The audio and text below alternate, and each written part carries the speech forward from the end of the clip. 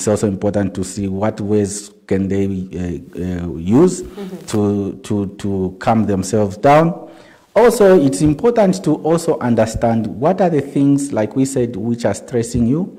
So if it is work, so we earlier on talked about things that could be outside of the work, things that could be to do with work. If it is outside work, how do you manage that situation? How do you keep yourself busy?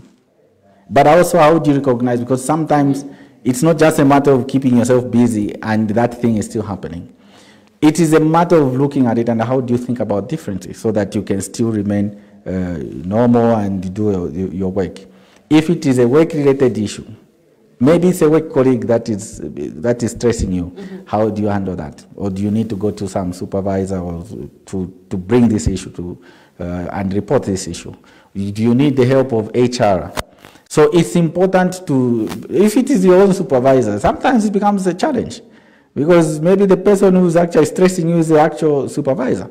Now, we have said it before, you can't go to complain about malaria to a mosquito. So if that's a situation, if there's someone higher than this person who you can go and discuss these issues with, okay? But even before you think about airing your grievances to a higher level, there is always a way to engage your immediate supervisor or your line manager and discuss those issues that could be a concern to you.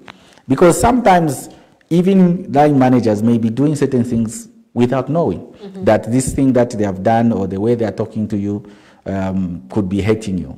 Sometimes they don't know. So it's about engaging them. But if you see that even after engaging them, nothing's happening, there is always a way that you can escalate issues to their supervisor.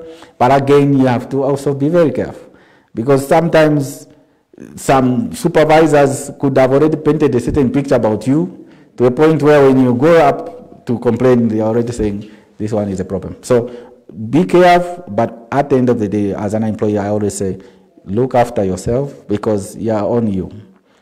Find if the work that you are being given is becoming too much, engage your supervisor.